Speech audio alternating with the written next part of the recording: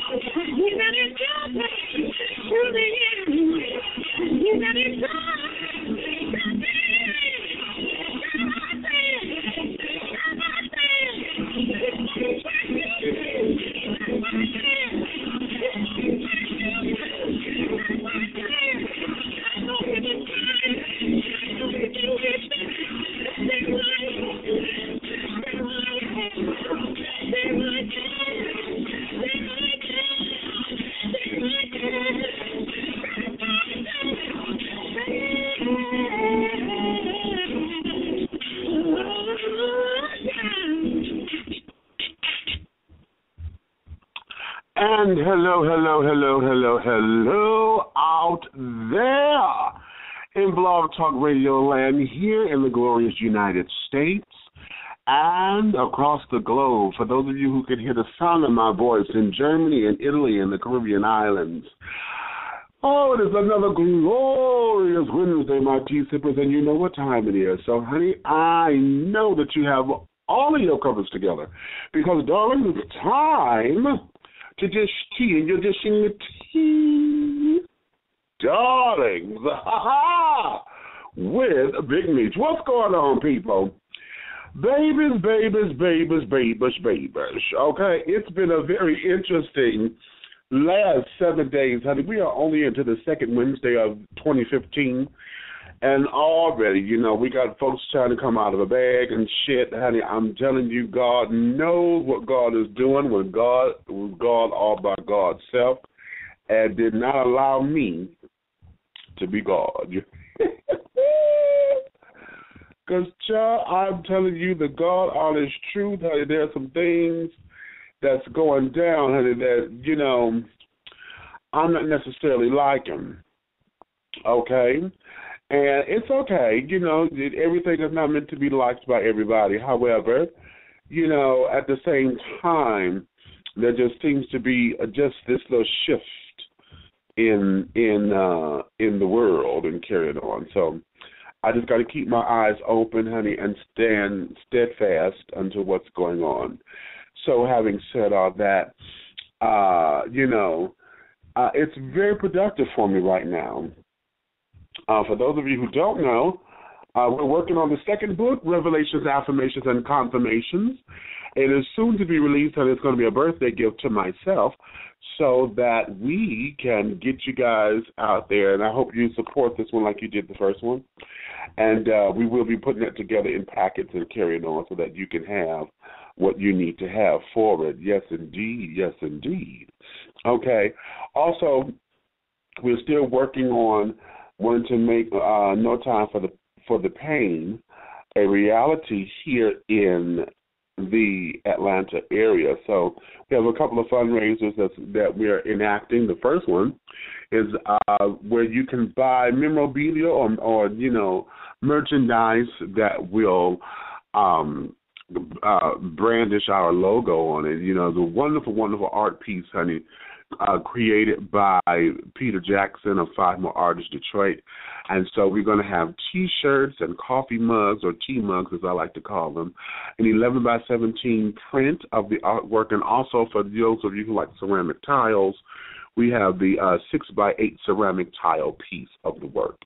Each item is going for $20 each plus $5 shipping and handling. The shirts are going from sizes small to 4X. If you need a size, those sizes larger than the 4X, just let me know, and we will make sure to accommodate you. And there'll be a slightly higher charge for the larger sizes, the plus sizes, if you will. But it's all good and it's wonderful. Okay. So for more information on how you can contribute and get your artwork, just feel free to call 248-688-5178. That's 248-688-5178. You are just so grand and glorious for allowing us to do this, because we've got to get 50K in the kitty children. 50K, okay? So having said that, that's what our goal is, and I'm hoping that you come on through and give us a hand with that. All right? Now, we are embarking on a number of things this year. Everything is happening so rapidly right about now. As you all know, this weekend is MLK weekend. For those of you coming down here to Atlanta, we have a couple of things and few things going on. I'm going to do a shout-out because one of my children, honey, her birthday is Friday, so... Oh, my Lord. Okay. That's Kiara's in the background, honey. Okay, making all this noise because this child is early 20s, honey. We'll be 24 on Friday, so that is... absolutely that way. Also, happy anniversary goes out to Grizzly. I'm going to call him that so that he can stay anonymous somewhat. He knows who he is. This is his second anniversary, so hot diggity boom for that. Also, we have a number of things that will be going on this weekend. Down here in Atlanta. So for more information about MLK weekend, just Google it, and you'll find out what's happening and carrying on. So say la vie. For those of you who are just tuning in or want to come in on the conversation, we are having another Don't Come Out of a Bag. This is the first one for 2015, honey. So if you want to be my co-host, please feel free to give us a call at 347-205-9183. That's 347-205-9183. Press the number 1. Just press it one time, honey. You will hear the caller say, honey, you are in the call queue. That lets me know that you have something to talk about, and I will come to you at the appropriate time, honey. Don't come out of a bag, for those of you who may not know the concept. This is the time where we could talk about any and everything that is on your mind. I mean, I don't care what it is. We can talk, okay? But here's the caveat. If you come in here and want to act like you're about to come out of a bag, or you try to come out of a bag on me, baby, I'm coming out of a bigger bag. You understand? Even if it means just hanging up on you, child, I will do it gladly and will make no qualms about it, okay? So just consider yourselves warned, and here comes this damn dry-ass cough again. Oh, y'all excuse me. Now, for everything else, my darlings, I do have a few things that I will be presenting to you that I would love to have your discussion on, and your input, rather. So any and everything that's on your mind, or if you want to choose to speak on one of the topics that is on my mind, you're more than welcome to do so. The tea room is open, so just if you're going to hang out with me over here, just make sure that you guys create a profile page, and then we'll go from there. That way you're able to interact. Otherwise, you'll just be over there in the side and say guest and a number, and you'll be able to read and to partake of what's going on, but you won't be able to participate. So, yeah. And having said that, honey, just remember that when you're over here in the tea room, that this is the written word, You're not hearing it. You're not seeing the folks in the video head jerking or pooching their lips or eating Cheetos and things of that nature. So, that there is that. So when you want to come on in, just be mindful, honey, that you may think someone is trying to come out of a bag on you or trying to neck roll you or finger snap you or whatever, and that may not necessarily be the case. So please, when you're over here, dish your tea responsibly. Understand that it's okay to disagree. Just don't be disagreeable, okay? So that there is that. And having said that, dishing tea with Big Meech is for mature audiences, and the language and or subject matters that you hear on this program are not intended for children or anyone who is not mature or responsible enough to handle the situations at hand. So your listening discretion is advised. I will repeat. Dishing tea with Big Meech is for mature audiences, and the languages and or subject matters that you hear on this program are not intended for children or anyone who is not mature or responsible enough to handle the situation or the programming at this time. So your listening discretion is advised. Now is the time for you to take the kids into the other room so they can watch Dora and SpongeBob and Bert and Ernie and all of those other good things, honey, because here is where the grown and sexy becomes the seasoned and sophisticated, okay? Yes, honey, yeah, the seasoned and sophisticated, honey. I make no excuses for my mouth, honey. I do have a potty mouth, and hell, I'll be 45 on March 4th, so in about 2 months or less. I will be 45 years young, okay? And that there, honey, I've earned the right to every 3, 4, 5, 17, 54, 128 letter and or syllable word that comes out of my mouth. So you can think you can supercalifragilisticexpialidocious me all day, use a lie, because I'm going to come back right back with you, okay? And we're going to get down and dirty. So if this is something that you cannot handle or stomach, there's no offense if you find yourself having to bow out. I would rather you do it early, and we will catch you on the flip side, honey, and I would be like, thank you for your support, versus you getting into the show and thinking you can handle it, and then I'm doing a little too much for you. So please be mindful of that, okay? Because none of you bitches will come to me at the Kroger, at the Piggly Wiggly, at the Dollar Tree, Dollar General, wherever I am. You will not come up to me and tell me, oh, Big Meech, it was because of you that I got in trouble or whatever, because I'm not standing for it. I will not stand for it at all, and you ain't going to knock me down about it either. So having said that, yeah, just consider yourselves warned. So I think that's all of my special announcements that we have right now. No, I'm going to go ahead and shout this out too. Big Boy Pride is in registration season. You do know that the dates this year are it's April 3rd through the 6th. Okay, that first weekend in April. So make sure that you go to bigboypride.com for more information on your registration and carrying on. This year the color is green. Yes, because sage green is one of my favorite colors. So there is that. So now what I'm going to do here, let me take a little commercial break. And when we come back, I'm going to go to the phone lines and see what's on your mind on this first Don't Come Out of the Bag, honey. Ha. And I titled today's show, What bag did you think you coming out of today? Mm-hmm. We'll be right back after this. An educator, an entrepreneur, a poet, an artist.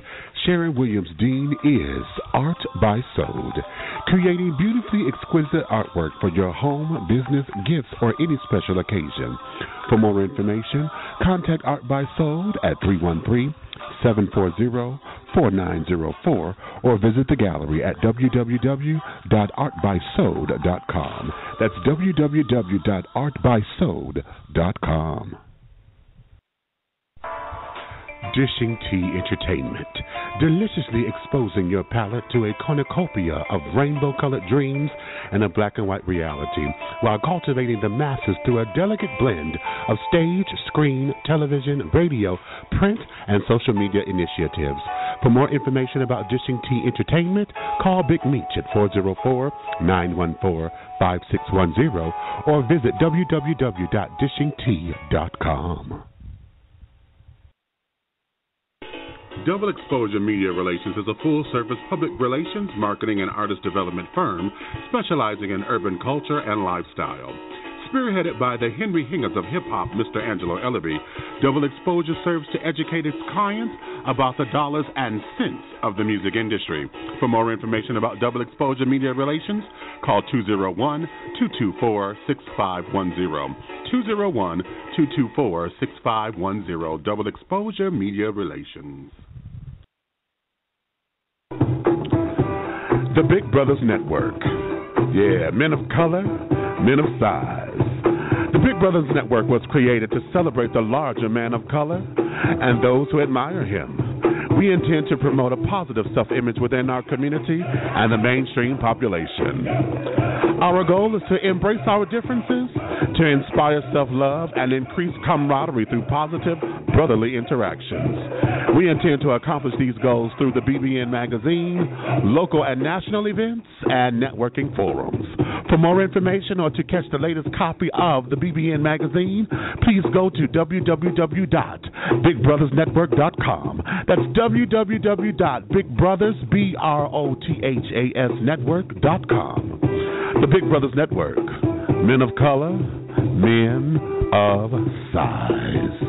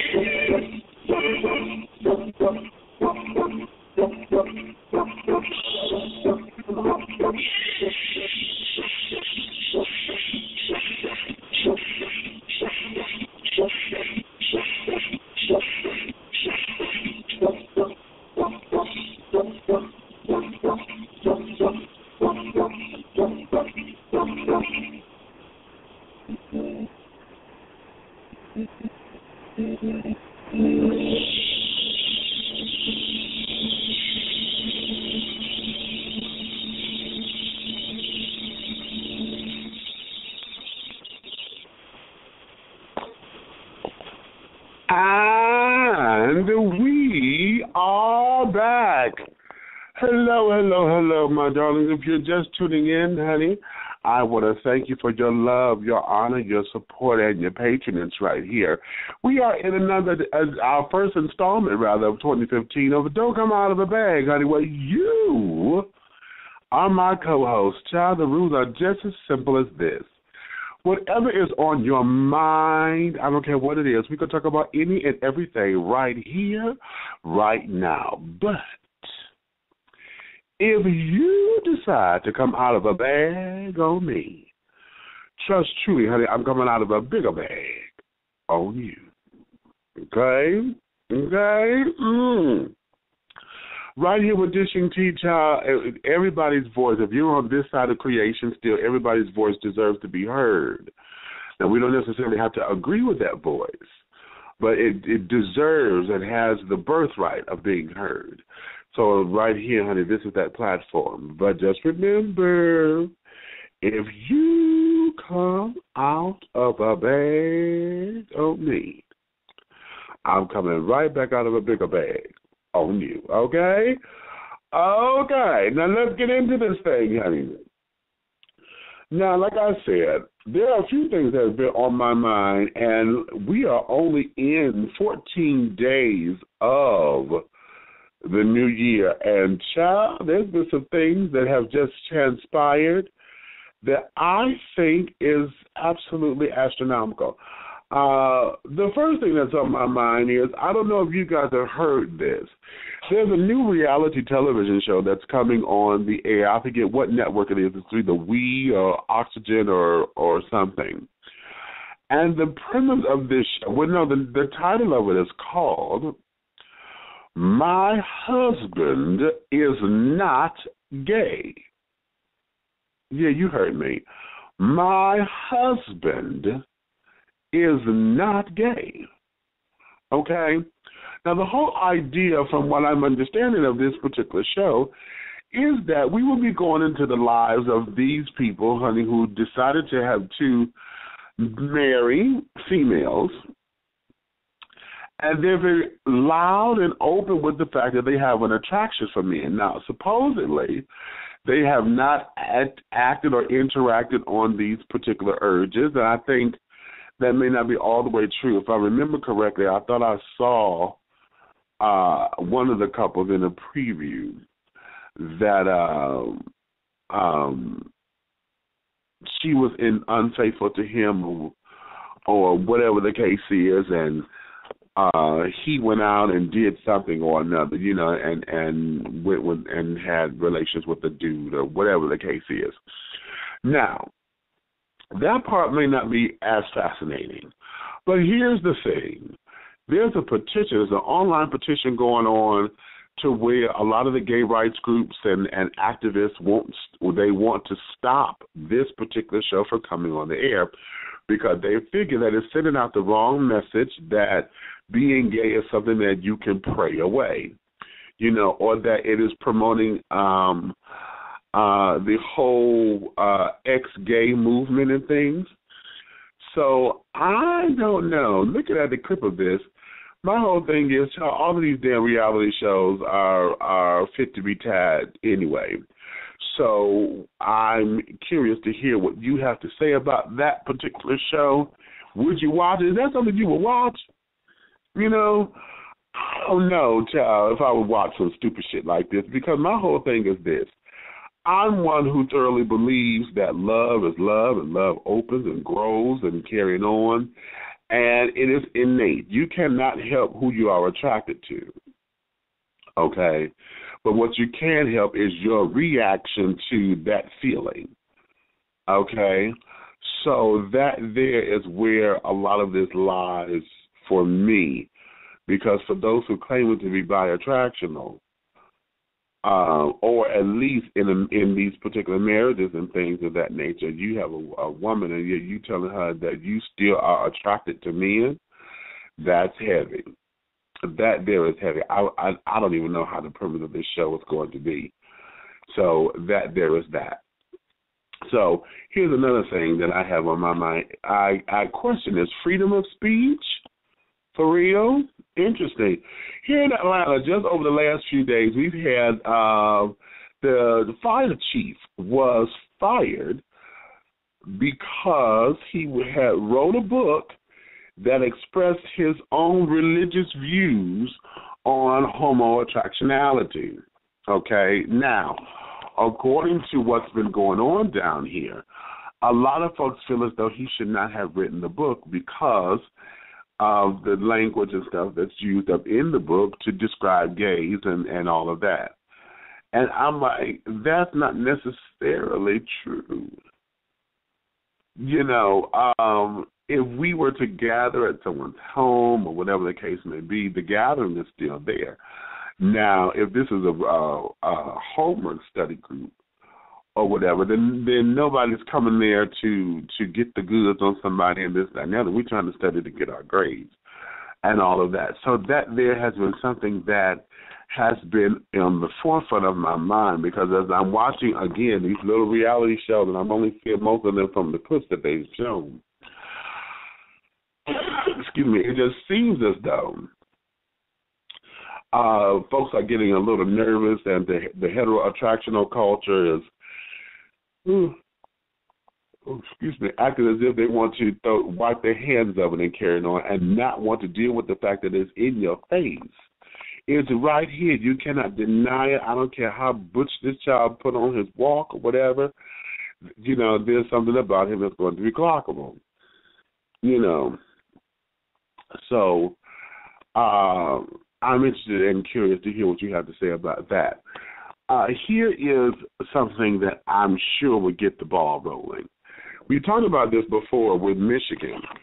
However, it's Virginia. When you guys go back and read this or something, if you happen to go into the log and happen to read up on today's show, I've got to go in there and edit that because I put in my writings in Vermont. It's not Vermont. It is Virginia.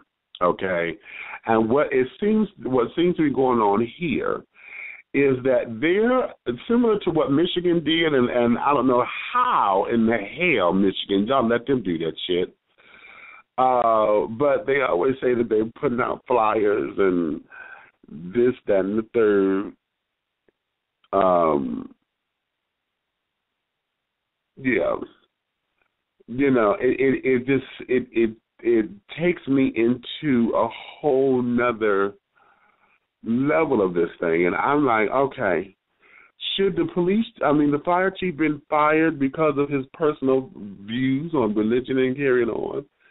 And when did he have time to go to church? You know, as far as I'm concerned, because you're working 12-hour shifts or whatever, and get you there to the service and it's boring and they're falling asleep. That's not necessarily cute, But it's just very interesting that states are now wanting to pull together and go into this whole legalized discrimination and telling you that you can't be serviced because your life and how you're living your life and the culture that you're wrapped up in does not it doesn't have any substance to it or any fiber to it or whatever, and that's very interesting. Very, very interesting. This bill is saying that they're going to stop you from medical treatment and carrying on under that whole thing of that this is offensive to my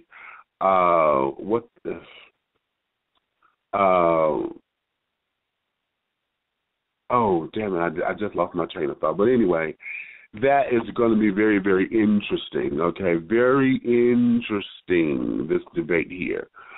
So what do you do? Should he have been fired? Should he have been left to fend for himself or whatever? Should the mayor have gotten around him and rallied and things so that we can have a better police presence and all of that? I don't think he should have fired him. Maybe suspend him a couple of days, but not fire him. So that seems to be my contention with that. My fourth point of discussion, how many of you guys knew that George Zimmerman had got arrested again just a few days ago? Let me see your hands. Yes, this old fucker done got arrested yet again, and guess what? It was assault with the deadly weapon, honey. He was brandishing a gun with him. And now he got his ass in trouble again by having the gun and this, that, and the other. I didn't go into all the details of why he was arrested and all this jazz, but it just goes to show that, part of this was in his nature when he sat up there and did all that with Trayvon. Trayvon, rather. So, he got arrested again. What are your thoughts on that? Okay. And then the last two things go hand in hand. It's MLK weekend, as I said before. First off, honey, let me get into your business for a minute. What you got planned for the MLK weekend? Since it's now this groovy holiday, I just think black folks just wanted a reason not to go to damn work. For those who didn't have to, and et cetera, et cetera. But that there is the breaks. on that. If you're going to come down here, honey, and spend all your little rent money and things, I encourage you to come have a good time. Just make sure your responsibilities are in order. Okay? And the second one tends to go hand in hand with that. The King children. We got Bernice, Dexter, and Adam the Third. Okay? What seems to be the problem is that why is it that it appears that every time we come close to his birthday or some kind of celebration to honor his accomplishments and achievements, it seems as though his children end up into this old bitter dispute. Okay. The question that I have, what are your thoughts about them going up against their father in the public like that? And then number two, you know, if he was to whoop their asses, you know, because they sound like they need one, if he could just come back from the grave and just whop those asses, that would be absolutely love. Okay. But according to the news reports and everything, Dexter wanted to do. I forgot what he said. Dexter wanted. The child wanted to do with the heirlooms and stuff. But I'm not exactly sure why they felt the need that they want to sell it. It's very difficult at the moment, and it's such a travesty to have your children now, who should have been leaders and stepping up into that plate to backpedal and what appears to be some kind of fight over materialistic goods. It's not a good look on the family at all. Okay, so those are my thoughts. What are yours? What are yours? Okay, hold on. Let me go see what's happening. All right.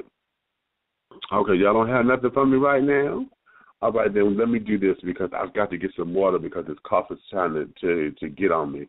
Let me take care of this and I'll be right back. Come on. If you are looking for irresistible, breathtaking art, you've come to the right place. At Sherwood Forest Art, we carry a large selection of paintings, masks, figurines, and sculptures of both modern, abstract, and representational styles. To see all of our art treasures, visit our showroom today at 19500 Livernois Avenue in Detroit, Michigan. For more information, call 313-340-0411. Sherwood Forest Art, where art talks to us in a language of its own.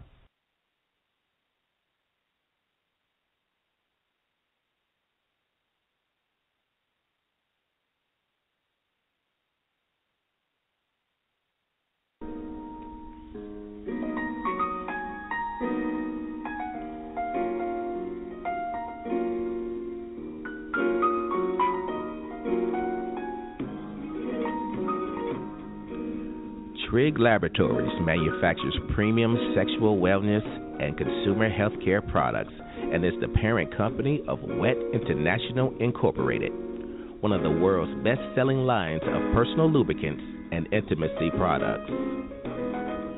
We carry a large variety of personal and flavored lubricants, flavored heating massage lotions, and aromatherapy heating massage oils. Whether you need a little or a lot, Wet has you covered. Our line of high-quality, innovative, and unique products are formulated using only the finest ingredients at our FDA-approved facility, meeting the strictest manufacturing standards. Wet is available worldwide at specialty stores and online retailers and at pharmacies nationwide. For more information or to find a retailer near you, log on to www.stayswetlonger.com. Trigg Laboratories. We create fun, quality, trusted products to innovate your intimacy.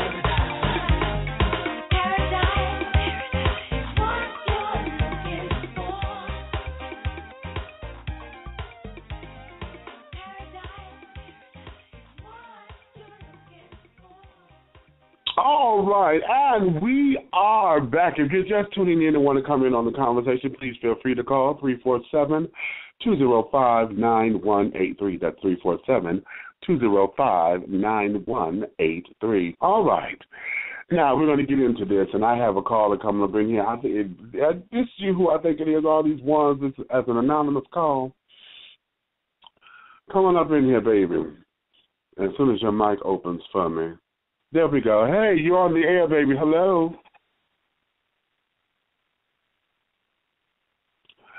Hello.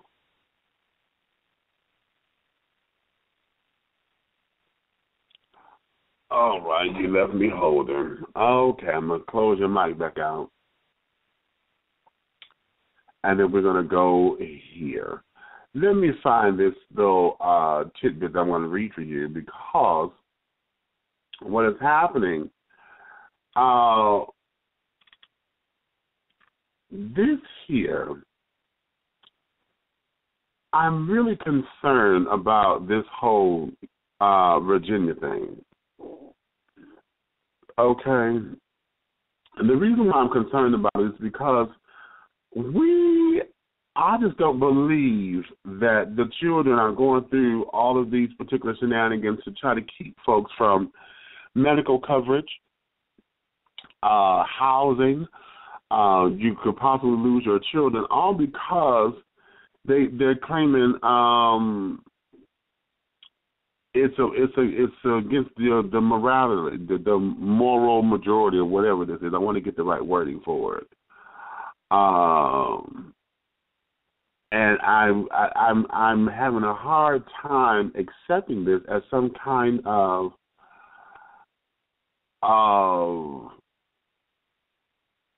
something. You know, they want to absolutely make this a law, and it is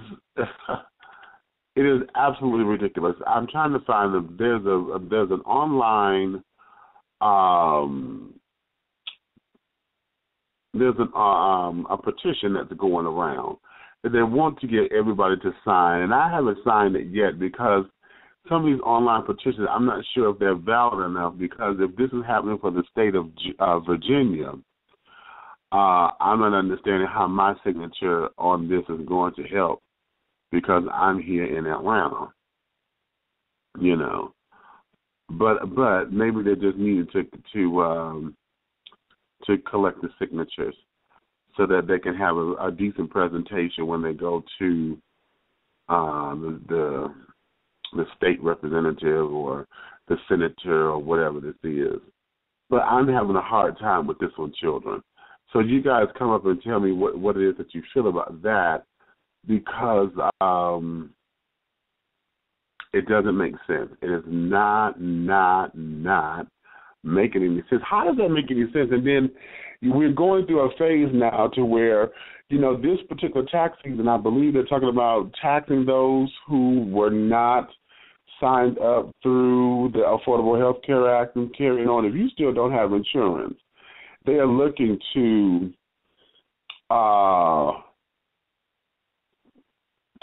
penalize you, you know, through your taxes and things. I'm not exactly sure how that is going to work in this particular predicament. But then again, for those who don't have money, for those who are on public assistance or whatever, they won't be filing taxes anyway, you know. But I'm not sure if that means that their benefits will get cut or whatever. So that's a very interesting conundrum. Here, 404-519, let's see, come on, Mike. You're about to pop on it. There we go. Your mic is open. Hey, baby, you're dishing tea with Big Meech. What's going on? What's going on? I called at the right time, evidently. Dig this. If you don't have insurance or you're on public assistance, you should still file your income tax every year. They're about to gear up for housing projects, health care, income subsidies and all those things, but it's based on your income tax. Oh. Exactly. I got the information from Mr. Stephen Adams. They have housing they have projects right here where the people can't get their houses because they haven't done their work. You got to file taxes. You got to go back and file your income taxes for the last 3 years, and it's really not so much based on income. It's subsidy housing. So, and then the healthcare, the way the healthcare is working, and I just looked at it, but because of my situation medically, I don't need it. But you can. What is it? It's a program that actually helps you find the health care that's best for you, and they do it for you for free. Oh, wow. Okay. They're trying to get everybody covered. You have until, it was supposed to be until the 7th of this month, but it's extended. Okay.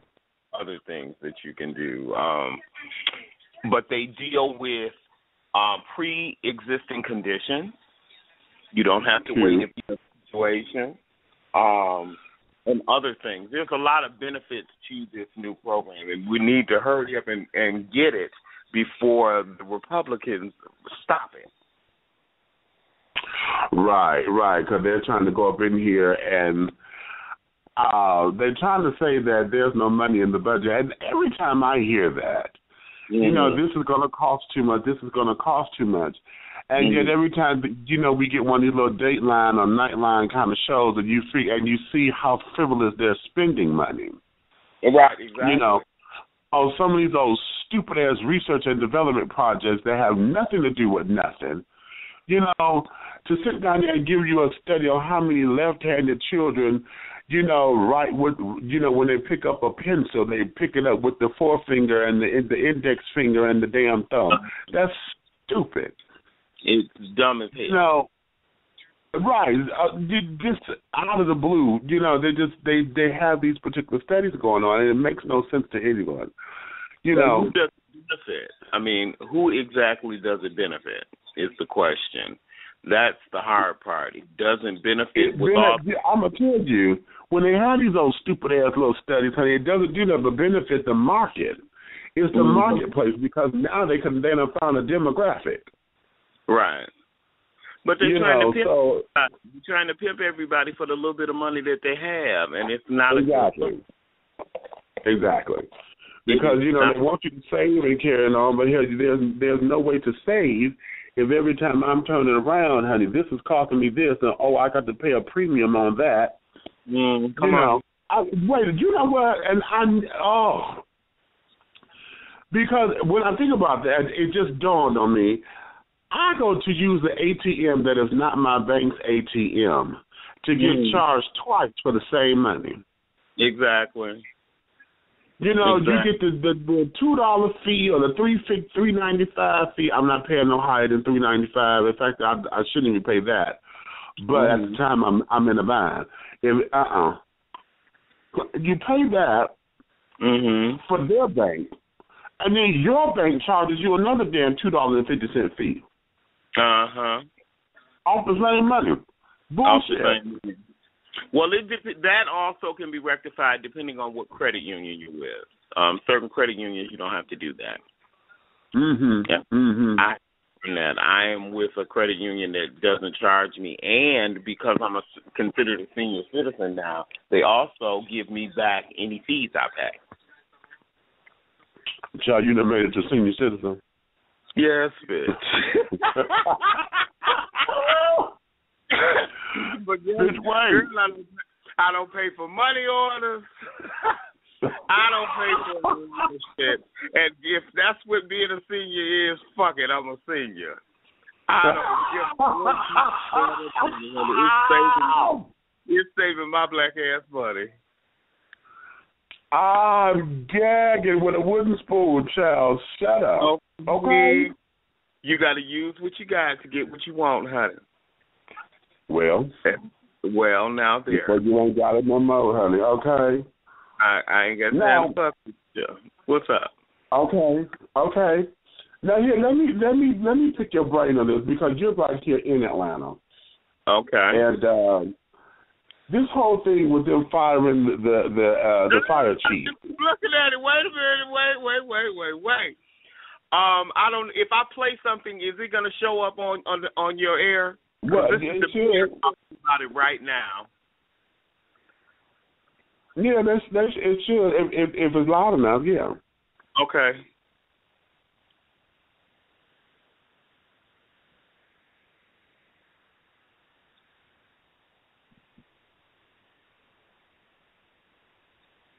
That's not coming through. No, that's not coming through. It's not. Well, the mayor is saying that no matter what your orientation is, you come in, you do your shift, you should go home, be able to go home, come to work, do what you do, and not worried about being harassed or discriminated against. I actually appreciate Kasim for his position. I also agree with him about firing the man because you're taking your own beliefs and putting them in a public forum. So you with the fallout.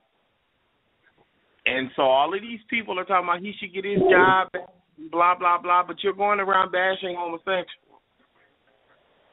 What does that have to do with your ass putting out fires, huh? Right. And I got that 100. Here is my conundrum with that. Okay. I think the problem lies because I think when he wrote the book, I think they said in this story he was passing the books out or what? I think he was giving the books away to his fire crew. Exactly. Okay. If that's the case, then that is where he comes into violation. Because it's one thing for you to have outside endeavors, where like we all do, we all have lives outside of the job. But now when you're sitting up there saying, it's one thing to advertise, I don't wrote a book, But the view that he has on homosexuality comes from the traditional church that we all know. Now, if you're trying to say that, his personal belief system and how he believes in God and carrying on is the problem, then that's what they need to say. Kasim is saying that wasn't the problem. The problem is that he didn't follow proper protocol about doing that book. Okay.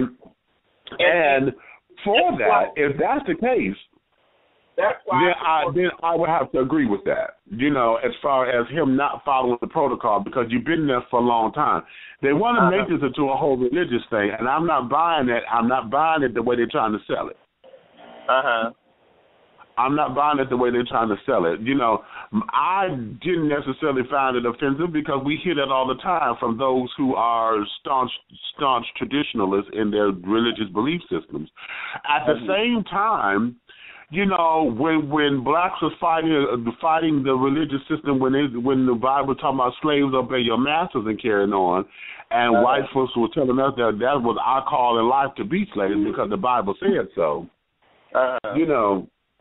That there became a problem for me. So now here we are, because you say you're supposed to be stoned to death or whatever the case is because you're homosexual.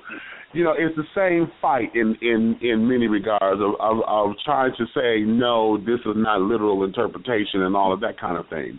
Being on the job, though, one of the things that's starting to piss me off with our movement as LGBT citizens is that we are not letting anybody have their own free mind. It's one thing.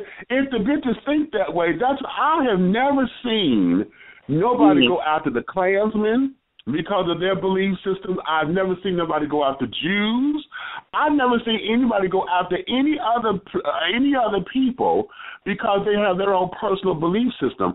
It's always when it comes down to persons of color and when we're dealing with race issues where black people are involved, and when it comes down to this whole thing about religion and we talk about gays and this and the other, it's always those two things that's under fire.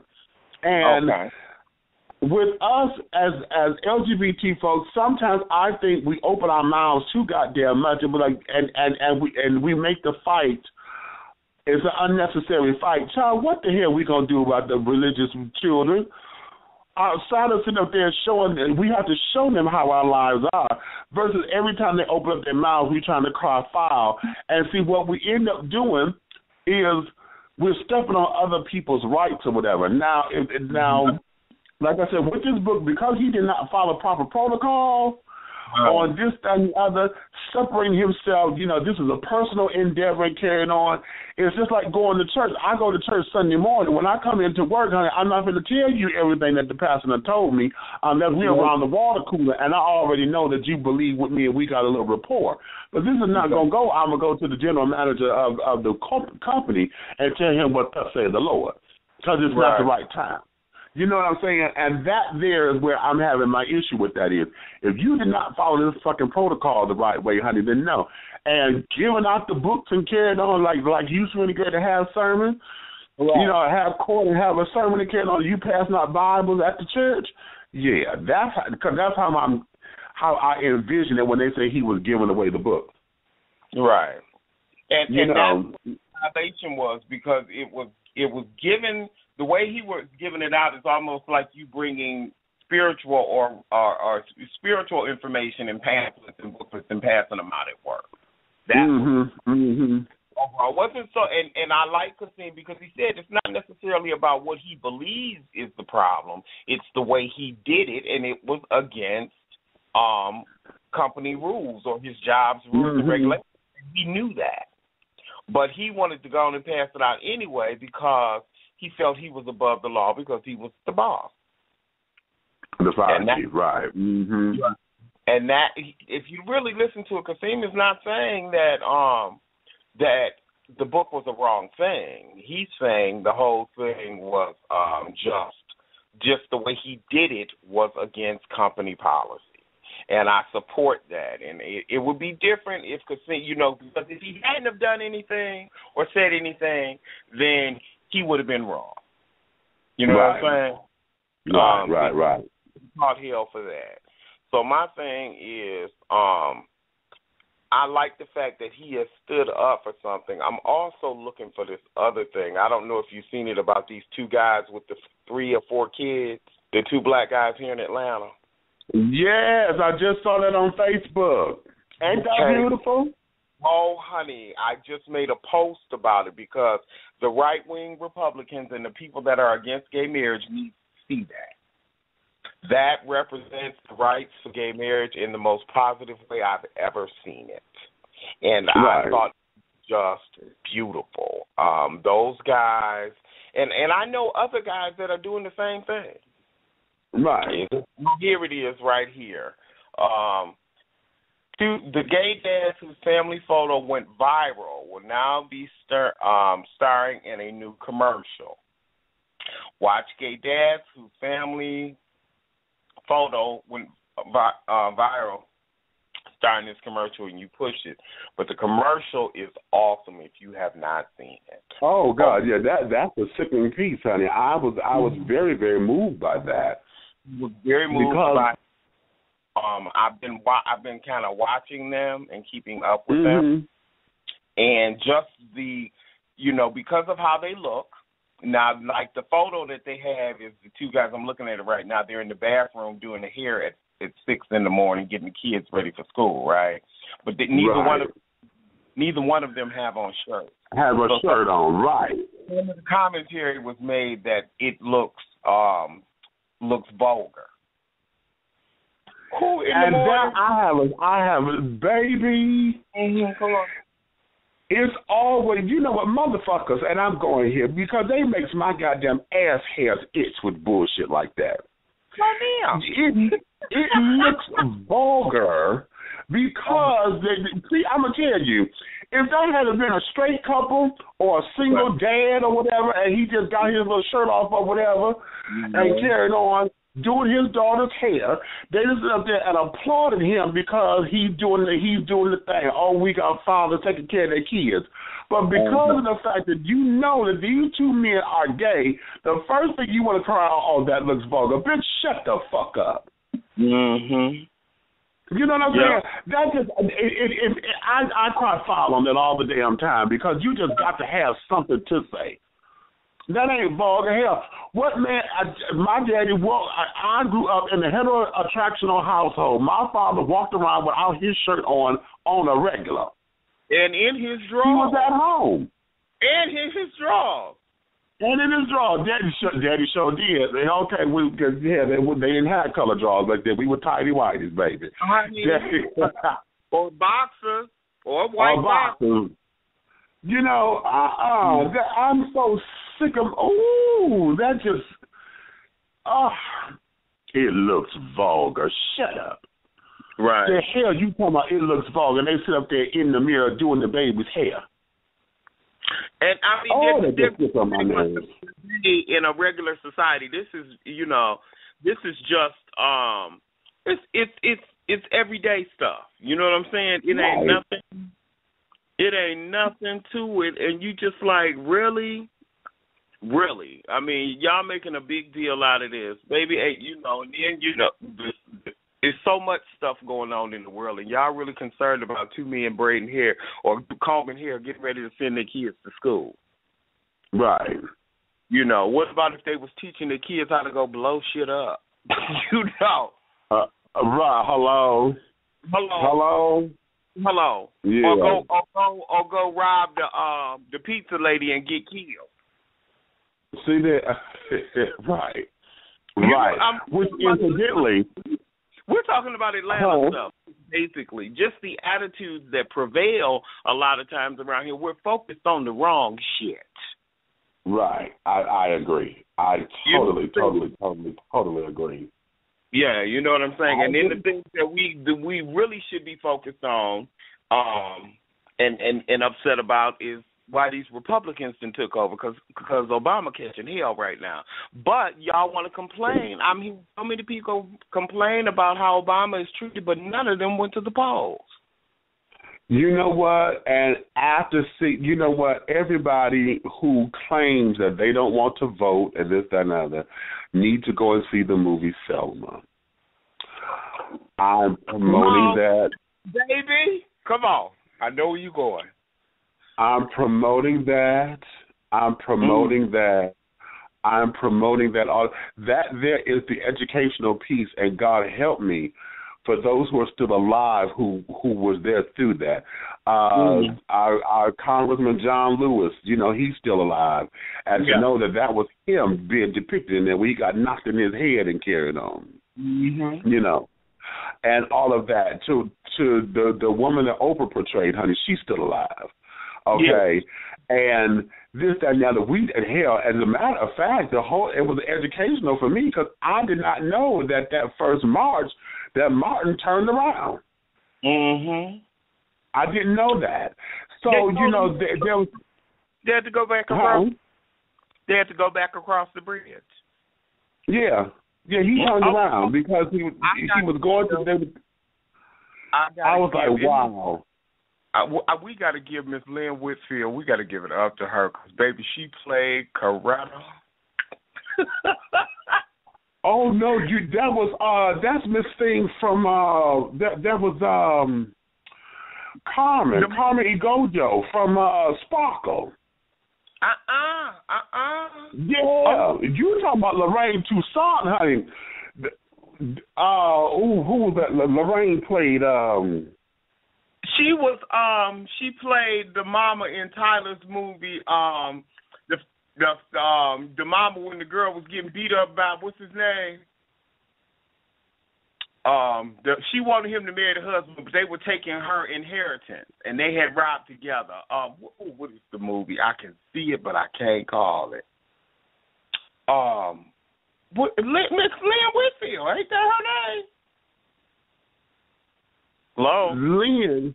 Yeah, I'm here. That played Coretta. I thought that was Carmen Egojo. I got it here on bootleg. I'm gonna watch it again. Miss Carmen from Detroit. That was in. No. She played in the girls. Dream, was it Dream? Sparkle. No, the new Sparkle. She played in Sparkle. Oh no, she's from Detroit. Yeah.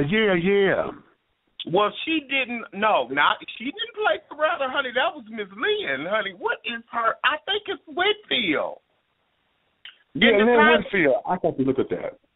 Yeah, it's Miss Lynn Whitfield, baby. She gave that. I was so proud of her, and her elegance was just awesome. I got a chance to see Coretta one time, and Coretta just was the epitome of a lady. You know what I'm saying? She was just a lady. She was so flawless, but she wasn't arrogant. She wasn't arrogant. She was flawless, honey. And then just the whole movie, the depiction of what they went through, baby, the white people had to get out the way when you came out the movie theater. Right. Because, again, it's one of the, see, you know, when we're dealing with period pieces, you know, it becomes dangerous because it becomes one of those kinds of movies where you get pissed off at white folk. Oh, you know. And then, you know, that when we had the man was doing the thing for Oprah about the voting and asking her all that questions. Yeah. You knew they did that at the shoe store on Lee Street. What is the name of that damn store? It's a shoe store, but they did it right in that store. Oh, okay. But baby, when she went back and she told him she was prepared, and he asked her how many judges was where and did that, and she spit that out. Honey, it gave me such pause, but it gave me pride in the fact of understanding what our people went through to cast a vote. Exactly, so that their voices can be heard, and so that they can have a say-so in everything, you know. And to know that in this day and age that folks just throw it away because they don't get the importance of it, or they feel as though, see, it's a twofold thing. A lot of folks feel as though it is not, you know, it's not going to make a difference. They're not listening to me. They don't feel as though they're empowered to vote. Then you have the other ones who just feel as though that, you know, they don't have to because they did, you know, it's bullshit to them. You know, it's bullshit. Then you got that small percentage who stop voting because of religious preferences. You know, Jehovah's Witnesses and carrying on don't vote because they want to separate church and state. At the same time with this separation, they're the main ones complaining. You know, and carrying on. So it's just like, you know, it is. In a lot of ways, they are stifling freedom of speech, freedom of choice, the right to bear arms. You know, the white folks can bear them all day. They don't go to jail like we do. Right. They don't, you know what I'm saying? I mean, you know what? Here's something that I find to be a little that way too, because the right to bear arms, you know. Here we have now with folks wanting to have all these their automatic weapons and carrying on, and I get so sick and tired of people trying to tell me guns don't kill people. People do. Use a motherfucking lie. Because if you didn't have that goddamn gun, motherfucker, this child would still be here. Because you decided to buy this damn semi-automatic that's going to rip off 100 rounds in 20 seconds, what the fuck is that? Well, y'all don't hear me. You didn't sit up there and get the pump shotgun that's going to sit down there. You didn't even get the little six-shooter revolver, the pow-pow. Okay, you didn't get one of those. You had to go get the .357 Magnum with the semi-automatic, you know, that holds 15,000 rounds in the clip and shit. So that when you pull this motherfucking trigger, you can sit down and get 20 rounds off in 2.5 seconds. That means you're trying to assassinate somebody. As you sit there and sip your tea, right. I mean, just all you got to do is spray the room, honey. You ain't, you know, hey. Exactly. And it just really, you know, just puts you in a place where if you didn't know better or had better strength or upbringing, you would think that you were nothing. Right. You didn't. Not at all. Not at all. But a lot of this stuff, the way it's going, especially with this man, this fire chief, and the way the country is responding to all of this, honey. But they didn't come back and support a lot of the people that needed to be reinstated for other stuff that they lost their jobs. I understand that. Now, see, here, I'm going to tell you something, because, see, for me, this is saying that something big is about to come down the pipeline, because every time something big is about to happen, there's some kind of gay shit that comes up that becomes the smoke screen, because they get the religious white children always up in arms. And right now, it's about to take wind, because they done fired this man for preaching the word.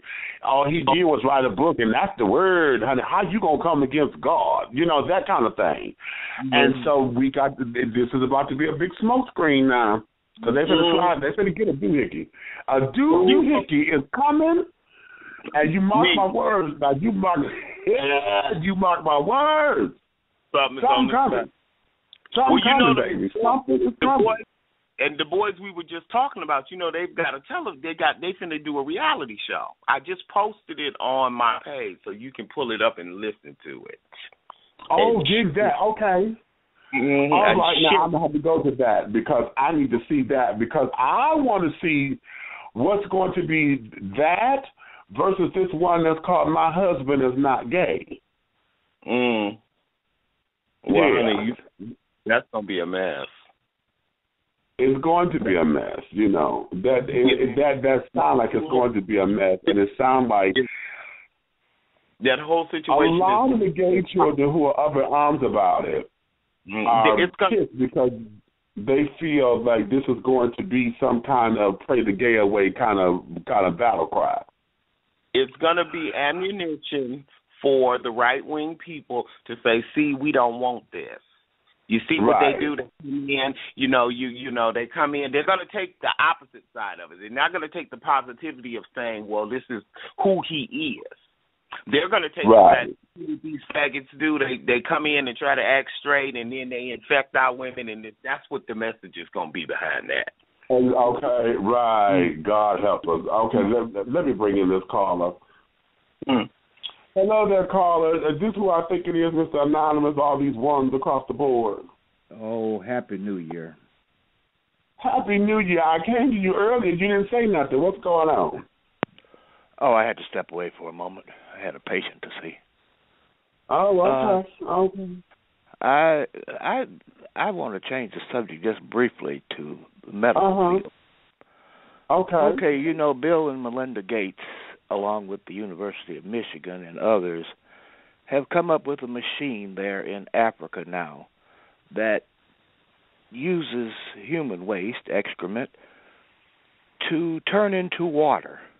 Yes, I just heard of it. Yes, I just heard that.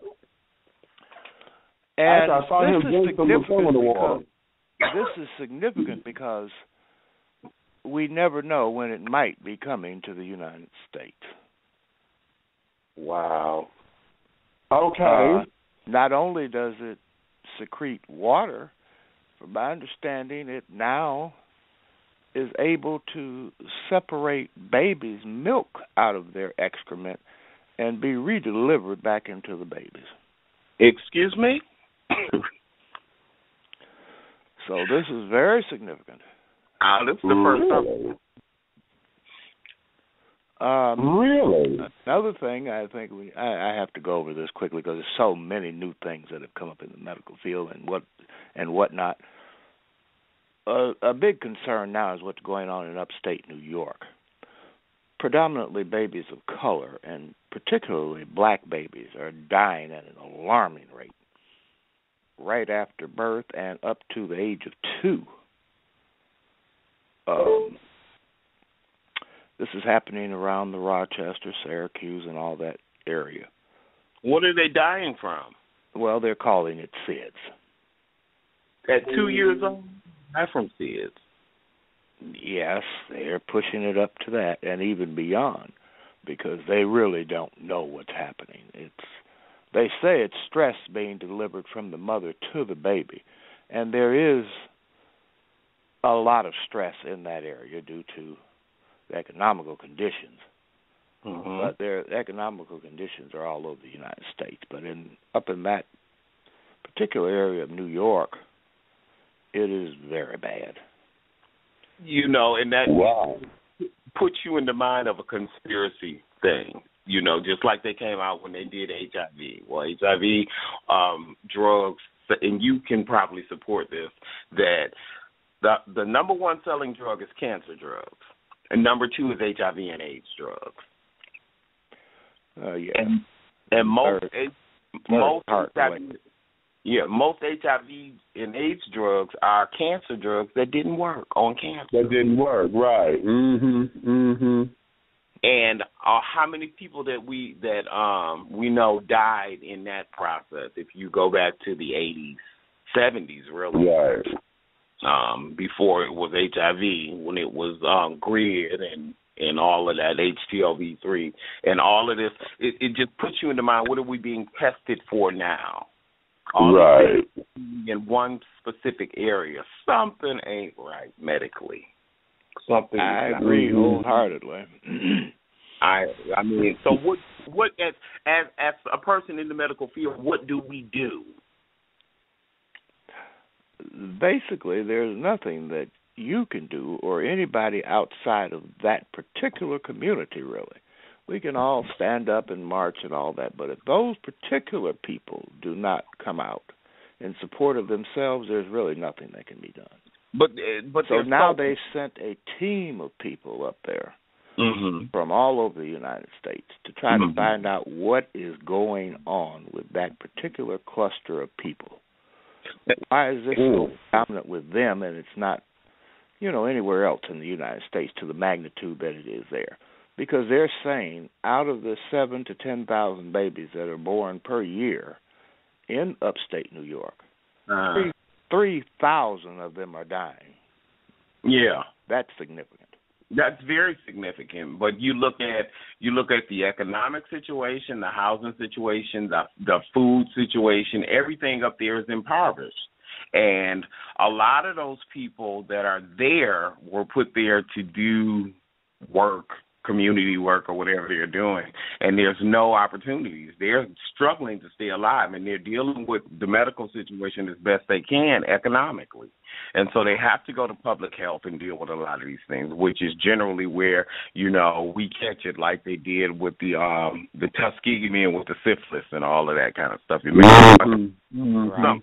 I figure with the large medical community presence going up there, that might make a difference as well. Money may be infused into that area since there's. Well, it depends on who's paying them to be there.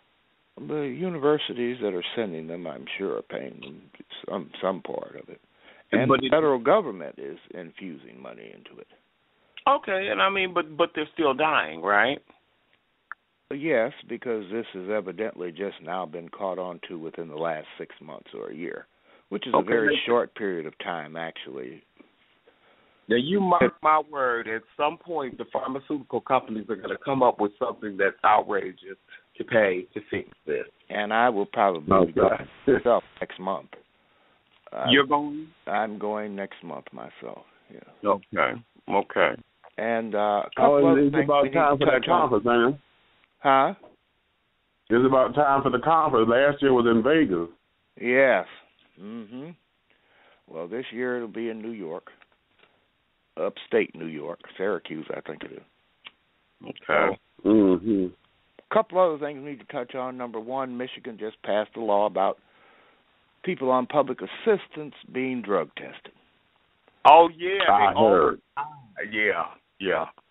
Oh, yeah. And then yesterday, Kwame's thing was heard in appeals court in Cincinnati.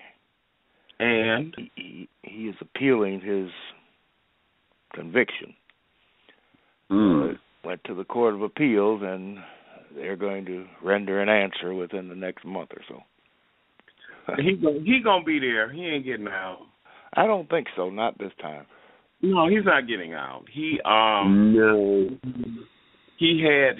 had a double-edged sword. He could have taken that sword and placed it in the right place and just been the man in the country next to the. But I'm gonna tell you something, because see, though he's paying for his own actions, something in the back of my spirit, honey, is just saying that they've been trying to get at Carolyn's ass for the longest. Between Carolyn and Maxine Waters up there, honey, they ran that damn Black Caucus. Okay. And, you know, I'm telling you, I just get, it's just one of those little funny little things that's in the back of my neck that said, no, they've been trying to come after Carolyn Cheeks, honey. Well, I doubt they'll get her. They said she was up there in Cincinnati in the court listening to the trial or whatever it was. You know, it was funny. When everything started going on and she was still in office, she distanced herself from him. She said, I don't want no parts of this, and you have to deal with your demons.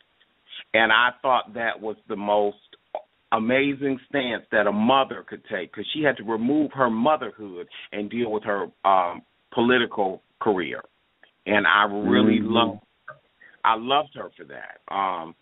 If I'm from Detroit, so I've actually done work with Kwame and just saw the whole presence, and I hate to say it, but he got what he deserved. He got what he deserved, and I don't think they're going to overturn it because he's so arrogant with it. His whole thing was like, yeah, I did it, and then all the lies and stuff that he told during the process about the party and this, that, and the other. I know people that were at that party. Okay. And so, of course, you can't talk about it because if you do, it's suicide. You can't get nothing done in the city. From a business perspective, ain't nothing happening. And don't feel sorry for him because his arrogance again was like, F y'all. You know, you gonna leave the city and go to Texas and get somebody gonna give you a corporate job after you've done the city like you did it. Right. And now Carolyn is working at a think tank there in Washington dealing with the extraterrestrial. Excuse me? They offered her a six-figure salary to come and work at a think tank for the extraterrestrial.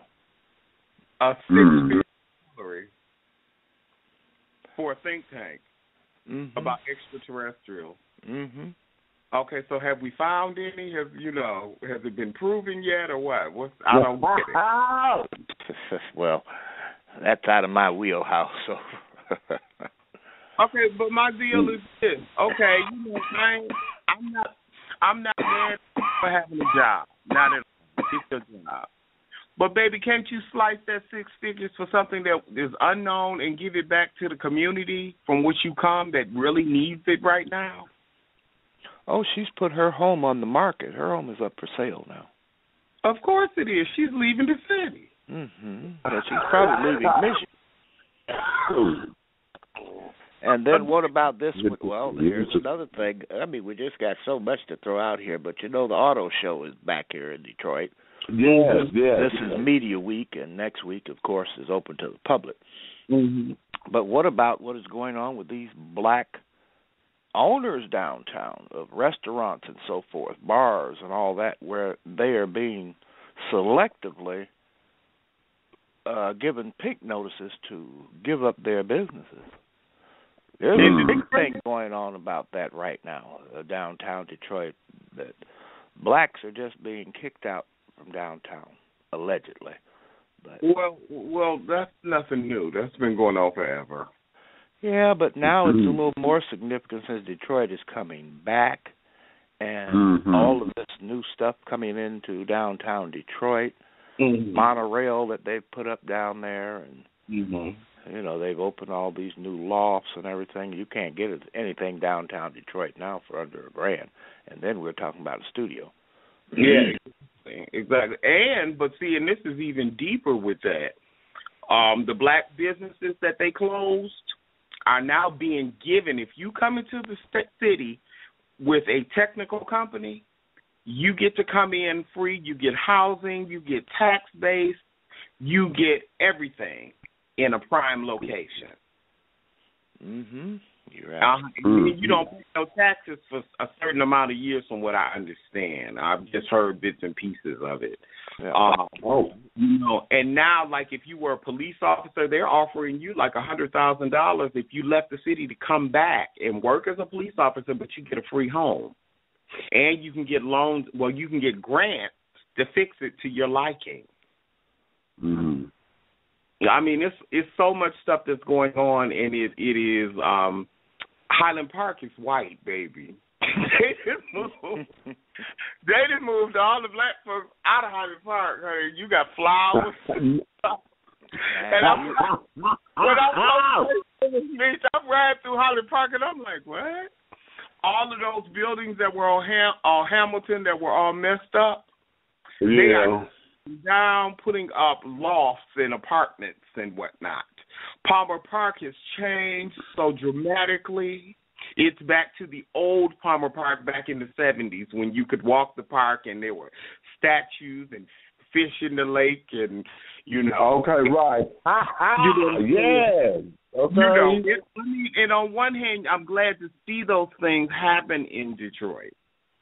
But on the other hand, you're seeing the black people eradicated. They're being pushed out. Detroit used to be one of the biggest cities of black home ownership in the country. And Belle Isle is nothing like it used to be. If you go out there now, you wouldn't even know that's Belle Isle anymore. And well, you would if you've been going there for years, but everything is different. I was just there, and I gagged because I was like, wow. But you give it another 6 months, once the white folks have really gotten in, it's gonna change. Because Belle Isle is a gem. It's I mean, national treasure. It is. Right. So is Palmer Park. You know, it was featured on Person of Interest last night on TV. What? Detroit was the story.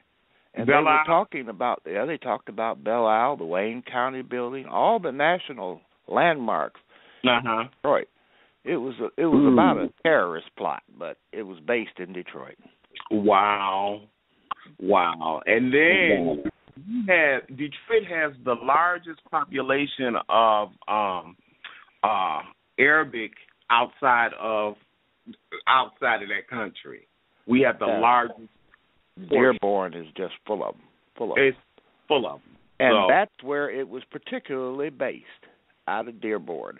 Of course. And they came into Detroit and panned around at the treasures that we have here. The storyline went back to Dearborn. It was all about a terrorist thing, But you know what? And I've worked with a lot of those guys, and I know a lot of those guys, and they're not involved in that. They're trying to live like we are. There's 12 of them living in a 2-bedroom apartment in some cases.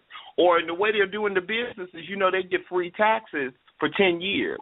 So one comes over, gets the store or the gas station in their name, and then at his 10 years, he sells it to a cousin that just came over. They'll keep it that way. I know several of those guys with businesses over there, and they talk to you about the way that they do it. Some of them are really good people that are being forced out of their country, but we're looking at them like they over here trying to do something. Right. California is dealing with this big Cambodian population, and they say it is exploding to the magnitude of 50 to 100,000 new Cambodians a year. Wow. Who are still mad about Vietnam. Yeah, they're coming over here. All that's over there in the Cambodia area. Vietnamese. And they're saying that each one of those regions are different, and the biggest thing about it now is the gang. Oh, my God. Yeah. It is a mess out there in California. I was just talking to a couple of colleagues from there, and they were saying the hospitals are jammed up with gang-affiliated violence and deaths. It's just a mess. And I guess any region that you go to, it's going to be a different issue. Yeah. And we're dealing with several different races of people with these issues. But as long as the minorities are killing one another, you don't hear a lot about it. Now, you hear when a police officer kills somebody or the police get killed, but about really focusing on us fighting us and killing us, it really ain't it's nothing. You don't really hear about it like that. You hear about, somebody got killed or whatever. Right across the street, a guy got killed 3 days ago. and 2 others got shot, and one is going to be on colostomy bag for the rest of his life, and the other one can't walk, and one died. And did you see that thing that went viral yesterday where the man got beaten here on Plainview Street by the police? It was in Detroit, but it was a Grosse Pointe cop and a Highland Park cop. Oh, he got whooped. I mean, the woman got video of it, and it has gone viral. Mm-hmm. After he was cuffed or something, they were saying allegedly this Grosse Pointe cop was kicking him all in the side and everything, and then the Highland Park cop was punching him in the face. And then if you try to defend it when it actually goes to court, the lady might have had it on film, which is a good thing, so they may actually get punished. Well, the Grosse Pointe police chief said that it was justified. To kick him while he was on the ground. That's what the Grosse Pointe police chief said, that we don't know the whole story, that he carjacked a woman and her children and all of this, and he had a gun and he was trying to get at the cop's gun, but the lady was saying, okay, after they cuffed him, they had to do all of this? Exactly. And that's, oh, wow, God. I was looking at, they had a thing last year. The man was walking the street with a loaded gun. He had a permit, and the police tried to take his gun, and he said, no, I have the right to bear arms, and he gave it to them. He gave them the whole riot act. And this was in Detroit. It was on Grand River, right near the casino at that gas station. And so he said, well, he called for backup, and about 5 other cops came, and they, he wasn't threatening. He showed them the gun. He said, but I'm not relinquishing my weapon. And the way he talked to them, they couldn't do anything about it. But, baby, they had something for him. But he was white. Uh-huh. So he didn't get the scrutiny that a black man would have got. No. Well, the black man probably wouldn't have been here. Oh, got me. It would have been a mess. It really would have been a mess. And it was not good. It was not good at all. And I just look back at the whole thing, and I say to myself, that's one of the reasons I left Michigan, because of a lot of the things that were going on in Michigan. It was no good. And people are really, really suffering just from the blatant abuse. And it's not just Detroit. You have it here in Atlanta.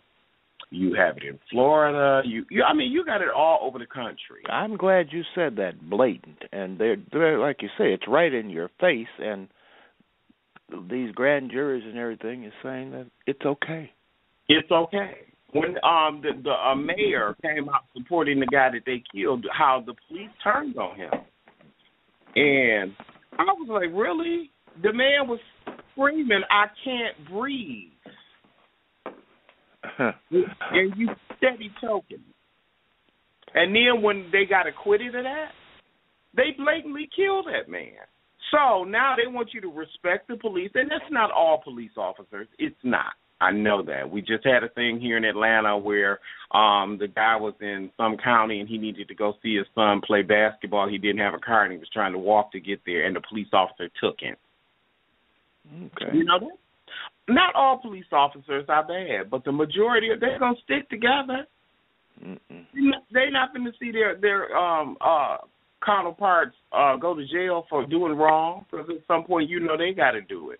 And the temperament of a police officer has to be me or you in a lot of situations. I understand that. But they get so blatant now that, they checking out on you if you get stopped for a ticket. Oh, yeah. They checking out on you now if you walking down the street and don't want to tell them where you going. And that's none of their... Don't mess around and be in the wrong community. If you from Detroit and you in Grosse Pointe and they stop you for walking, it ain't nothing nice. Mm-mm. Or if you're out near the old basketball stadium, the football stadium in Detroit, up Woodward, you go past 8 Mile, all bets are off. Driving, walking, crawling, whatever. Like you say, unless they know you. Unless they know you. And sometimes even then they'll flip the script on you, depending on who they're with that day. Because all the this is happening right up there in Ann Arbor. Oh my God! Okay, Ypsilanti. I went to Eastern, so I went back to East Ypsilanti during Thanksgiving. First, I was just mesmerized at how much it has changed, and the campus has changed. Mm-hmm. But then you get there, and the attitudes. You know, Eastern used to be a primarily black college. Not anymore. No, I was going to say not anymore. Not anymore. The campus, it looks white. I hate to say it, but it looks white because, you know, back in the day, Eastern was the hood. But the city of Ypsi, you know, is predominantly black. Exactly. It is. So, but they're on the south side of Ypsi. Mm-hmm. You know, they put them on the south side where all the killing and robbing and all of that is going on. Exactly. And the police don't really go over there to patrol too often unless they're called for some kind of domestic situation. But they are always around campus. Always. I have 2 cousins and a niece at Eastern right now. And I just look at it, how the housing is, and I mean, it's nice. It's really nice. Oh, yeah. Yeah, but, you know, in all of our conversation, in talking about this, where do we stand? When do we stand up and say, we're not taking any more of this? And then the sentiment in the country right now is kill or be killed. You know, you got people disrespecting police. You know, y'all sitting in the diner eating, and the person that killed my loved one is still on the street. Mm-hmm. Yeah. And the attitude that you giving me is like, oh, that's just another nigga. Well, I think it goes back to the movie Selma and what you all were talking about earlier. The young people really have to get involved.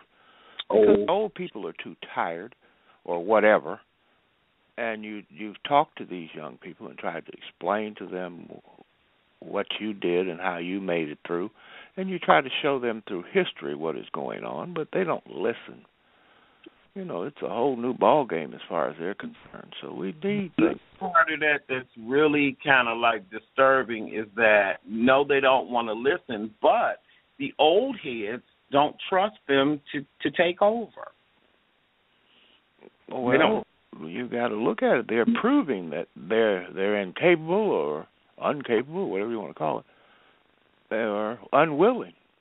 Well, I don't know that they're unwilling. I think a lot of them are trying to come do it, but they've got new ideas because a lot of the old ideas don't work.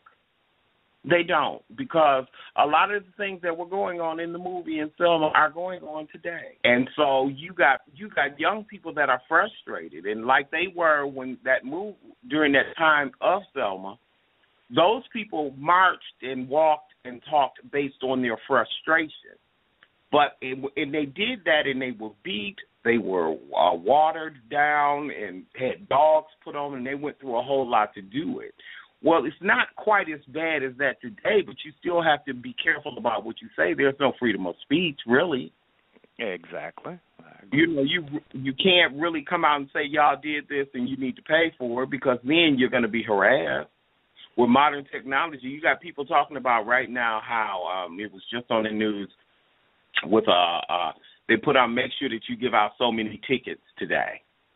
Mm-hmm. You know, when you're dealing with stuff like that, or if your community is verbal and somewhat aggressive about changing policy and things that are going on, you get a police presence that you never had before, that are stopping you in the store, checking your ID if you buy beer. Mm-hmm. You know, those kind of things. And the young kids see it more than we do. You know what I'm saying? Because they look at us as like, oh, they old niggas, they tired, they ain't going to do nothing. You know, you look at the NAACP doesn't have the presence and the strength that it used to have. No. You know, right now everything is becoming museums as opposed to points of action. You know, all of the old heads now. You know, John Lewis, thank God, you know, he's in office. But if you look at his record, and no offense, John, you've earned your right to be there. I voted for you. I don't have a problem with you. But at the same time, when's the last time John has done anything significant in office?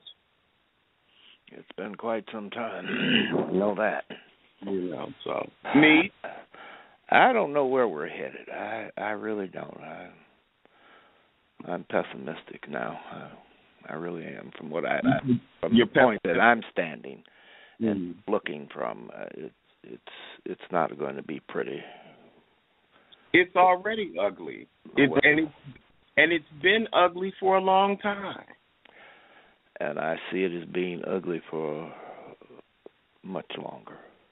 Yeah, much longer. And I mean, you look at, and that's why Detroit has been abandoned like it's been abandoned. You look at the city council president who was booked. Well, he didn't get booked, but he was on the way to get booked, and he ran off. Charles Pugh. And now we got this Jones lady. She's got health issues. Yeah, but she's a stand up and fight diva though. She is, but I don't know how much longer she's going to be able to stand up and fight. I understand her health is diminishing quickly. Yeah, but I mean, a lot of those new cats in the city council, and they needed them because the old heads were just old heads. They were Coleman Young era members. The new members have brought new life. What's the new mayor's name? Dugan, Mike Dugan. Mike ran the hospital before that, but he also went to my high school. So, but Mike's record of getting things done is impeccable, and you can see the change in Detroit. There's even in the hoods, they're starting to put all these new houses in. They're tearing down the old houses, and it's slow, but it's happening. It is happening. And Mike Dugan is a strong supporter of HIV and AIDS programs. You know, he works in the community. He's present. He's approachable. Unlike Kwame, you couldn't go to Kwame's office. You could make an appointment. He may be there. He may not. It just depended pretty much on what was what. But I will say, I'm glad to see the changes come to Detroit because Detroit is actually a beautiful city, especially in the spring. And winter, not so much for me. Well, you're right. That's why I want to look into getting out of here myself because I'm getting too old and it's getting too damn cold. And it's freezing here now. I know. I have a 93. All my primary family is there. I have a 93-year-old grandmother still living by herself in Detroit, and she just talks about how, you know, they're slow to plow, they're slow to do this, the streets are messed up, and then, you know, along Livernois, they've made that Michigan U thing all up and down Livernois, which is such a hot mess. Say it again. It's a hot mess, but, you know, just pray for change. You got to have a spiritual belief in something because if you don't, you're going to succumb and you're going to get angry and you're going to want to lash out. And that's what a lot of these kids are doing. They're lashing out because I'm not going to be scared of the police. And that's why they turn to fight them back because the police can be so disrespectful and it's just a lot. It's just a lot. And it's not specific to Detroit. Detroit has its own set of issues. St. Louis has it. California has it. Atlanta has it. Alabama. But it must be a little bit better there than it is here. Because I'm thinking on coming down to that area myself. Give me some hope. It's better, but as Northerners, you know, we talk back. And there's still some kind of white sentiment here where they kind of expect you. It comes across that they expect you to say yes, sir, no, ma'am. And so when you are empowered and you know what you do, I can only speak to that in the medical field. I'm a veteran, so I deal with the VA a lot. And dealing with them and seeing how some of this stuff goes, the things that programs that they have in Michigan, they don't offer here in Atlanta. And it's a little frustrating because I don't care where I served on active duty, I had to be the same to get out and get a honorable discharge. They talk to you any kind of way here. They can, unless they know you crazy. Then the security show up at every appointment that you have. And it never was like that for me in Michigan. Never. But you know, you grow. You got to give up some things to get some things, and I learned that here. Well, I deal with labor and delivery and neonatal more, so. Okay. Are you retiring or are you coming to work? Both. Okay. Well, good for you. Good for you. I may try to teach a little bit there. Where's Meaty? Where's Meaty? He done went to sleep. We're taking over the show. Now, you know he would have came in somewhere, but he done sat up there and gone to sleep. So what's on your mind? Talk to me. Other than this stuff, what else is going on? I need to find me a real love. A real love? Mm-hmm. Are you really looking for a love, or are you scrutinizing really hard? I mean, you know, that's a really hot topic. A couple of weeks ago, I invited a guy here from Toledo, and he caught the bus, and he came to my house. And when he got out of the car to come in the house, he was nothing like he had described himself. Oh, that's what you come across a lot of times, sure. I mean, but I'm not a liar. I don't get that. You know what I'm saying? If I don't ever fuck with you, you're not, or I may not be. You know, there are just as many on the other side of that. So, you know. I mean, there are. But at the same time, everybody claims to be looking for love. So how can you be looking for love lying? I agree. That's a question. I mean, and nobody can seem to answer it. You can't. No, I'm saying I agree with you. You're absolutely right. I understand that. I mean, how old are you, sir? I'm 56. 56? Yeah. I'm 52. Okay. And being 52 years old, you still get the young kids that come at you looking for a daddy. I got grown kids. I'm not looking for nobody's kids. And then you get the grown men that are in our age group that act like the little kids. Oh, I'm glad somebody sees it just like I do. Wow. And, you know, again, they say they're looking for love, but what you're looking for is a type, another hole or another pole. And it's like, if I don't ever have sex again, I have had my share and some. I don't know about that, but we say that, but we still want it. Trust me. I mean, we still want it. Don't get me wrong. I'm not saying that I don't want it, but it's not the primary focus anymore. Right. You know what I'm saying? I want somebody that knows how to pay bills. I want somebody that wants something other than a hole or a pole.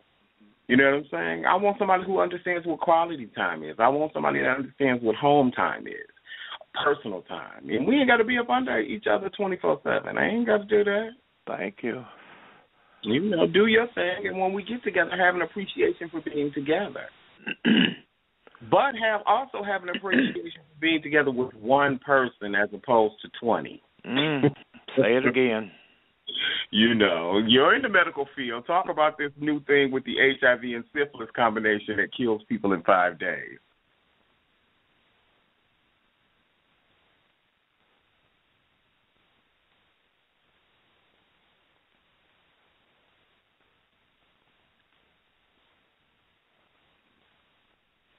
Why do some brakes sound like the screech of an eagle going in for the kill, or a cinder block being dragged down the sidewalk? I'm Pep Boys Regional Vice President Tom Ballish, and while all brake systems make some noise, distinct sounds are an indication your system needs checked, or the next sound could be... The Pep Boys Pros will inspect your entire brake system for free. Now, how does that sound? Plus, if you need new brakes, save up to $60 off Wagner Premium Brake Services now through July 1st. Includes free tire rotation, only at Pep Boys. Offer after mail-in rebates. See restrictions at pepboys.com. Sometimes deer like to jaywalk, or a basketball forgets to look both ways before bouncing across the street. Will your tires make every stop? Compare wet braking distance at michelinman.com/long-lasting performance.